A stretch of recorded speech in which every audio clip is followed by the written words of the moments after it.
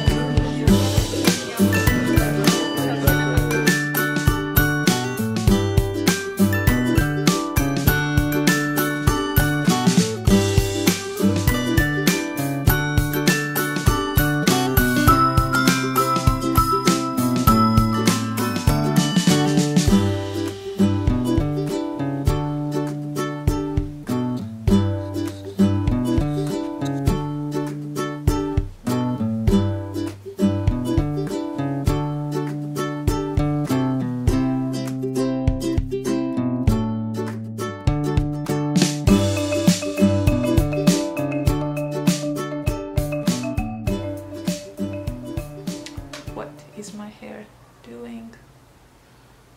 Why? Oh well. So I hope you liked today's vlog, and now let's get to our book advent calendar.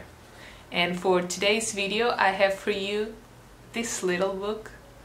It's The Diary of Edward the Hamster, 1990 by Miriam, Elia and Ezra Elia, who are a brother and a sister who once had an hamster named Edward.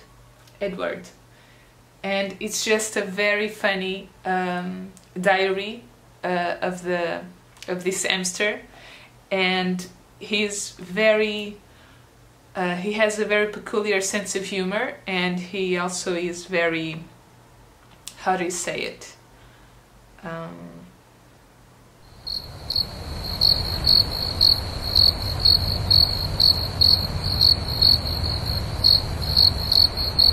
He has a lot of philosophical questions, like this one on Monday, May the 5th.